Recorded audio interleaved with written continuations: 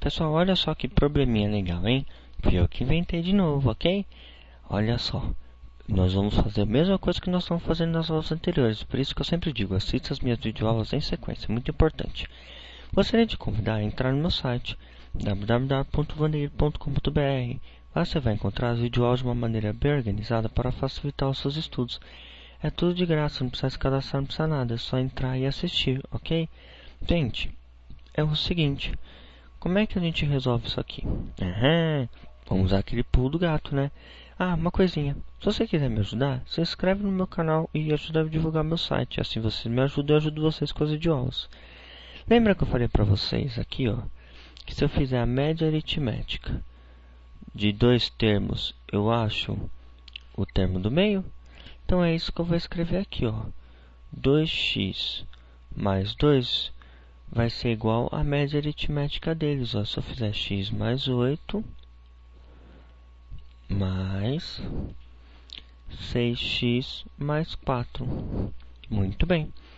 Tudo isso dividido por 2. Aí a gente faz aquela separação, né, ó. Aqui eu tenho um pato e aqui eu tenho o quê? Uma galinha. Não posso misturar, mas eu vou dar uma ajeitada aí em cima agora, né? 2x mais 2 é igual a x mais 6x mais 8 mais 4. Tudo isso dividido por 2. Então vamos lá. 2x mais 2 é igual a 6x mais x é 7x. Eu tenho um pato mais 6 patinhos dá 7 patinhos. Mais quanto que é 8 mais 4, pessoal? Quanto que é? Quanto que é? É 12, né? Tudo isso dividido por 2. Então vamos para a próxima tela.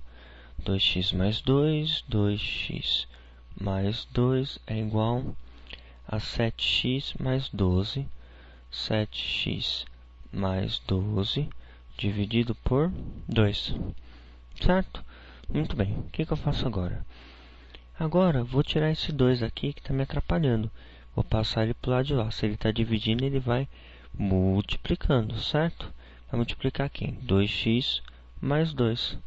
Isso vai ser igual a 7x mais 12. O que eu faço? Eu venho aqui e faço a distributiva. Ó. 2 vezes 2, 4x.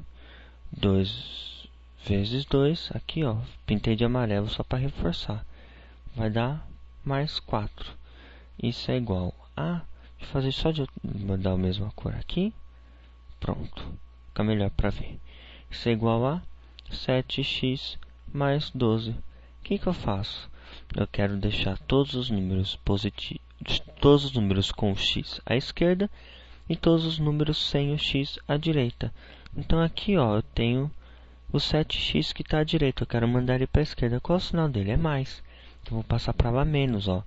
4x mais 4 menos 7x é igual a 12. E esse carinha aqui, esse mais 4, eu não quero que ele fique no meio do x. Eu quero que ele fique do lado dos outros números. Então, aqui não está mais, eu vou passar ele para o lado de lá, fazendo uma operaçãozinha de menos, ó. 4x menos 7x é igual a 12 menos 4. 4x menos 7x é igual a menos 3x, certo? Tem videoaula sobre regra adicional lá no meu site, na parte de dicas, para você não ter mais dúvida de uma vez por todas, ok? Muito bem. E aqui vai ficar 12 menos 4, que é igual a 8. Só uma dica aqui, ó. Não é essa dica que eu dou lá na videoaula, uma outra jeito de pensar, mas tudo bem. Lá é muito importante assistir a videoaula se você tem dúvida com sinal, tá? Eu ensino um método, digamos assim, próprio, né? Isso aqui é só uma gambiarra para você entender. Você tem R$4 no banco, você tira 7. Você fica devendo 3, ok? Mas a dica legal tá lá na minha videoaula. Então ficou menos 3 vezes x é igual a 8. Eu quero achar o valor de x, não de menos 3x. Então o que eu vou fazer? Eu vou pegar esse menos 3 que está me atrapalhando. Ele não está multiplicando, vou passar dividindo. Vai ficar x igual a 8 dividido por menos 3. Quanto que é o x? Ó, gente, uma dica. Tanto faz eu escrever assim, x igual a 8 menos 3, como eu escrever assim, x igual a menos 8 sobre 3. E também a mesma coisa escrever assim, ó, x é igual a menos 8/3. Não muda nada. O valor do x é igual nos três casos, ok? Então, um grande abraço, espero que você tenha gostado.